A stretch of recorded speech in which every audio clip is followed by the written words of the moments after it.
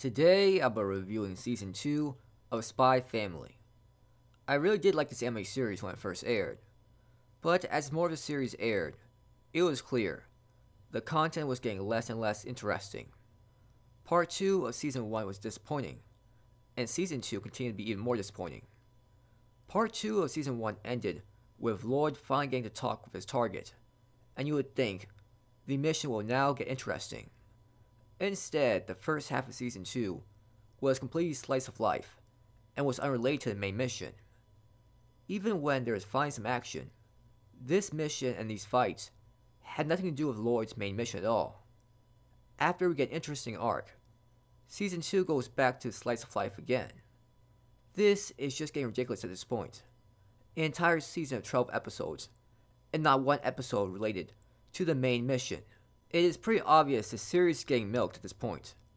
The creator of the series is just writing more pointless slice of life scenes because they know if they focus too much on the main mission, this series will be over quickly.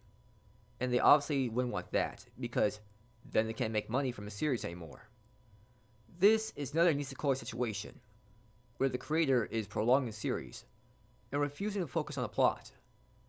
Every episode, it's like, can we just focus on the main mission already? These slice of life episodes aren't doing much in terms of plot development or character development. It's absolutely pointless. The cruise ship arc was interesting, and there were cool fight scenes. However, it doesn't make up for the majority of the season being pointless slice of life episodes.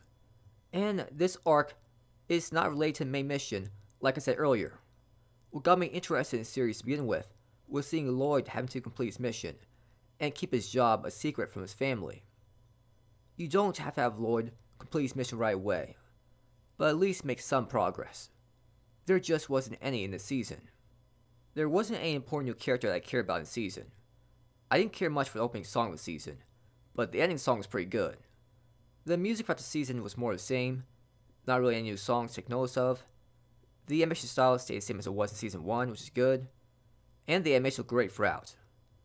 It seems the series is just running out of steam, and it feels like it just will be pointless slice of life episodes from now on.